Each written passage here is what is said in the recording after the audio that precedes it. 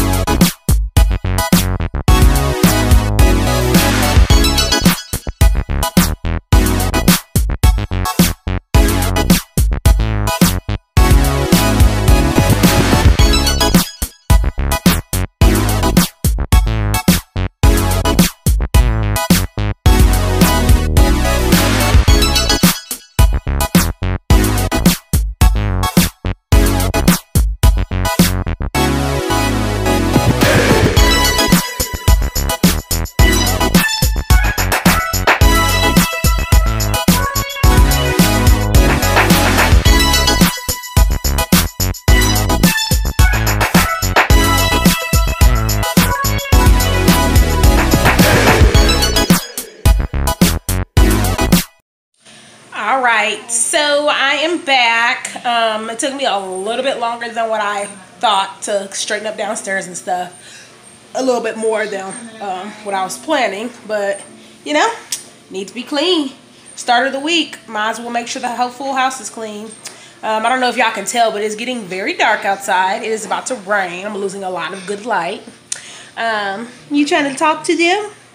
I got a grumpy girl right here. She is ready to go lay down and take a nap. So I'm about to go lay her down now that the downstairs is clean.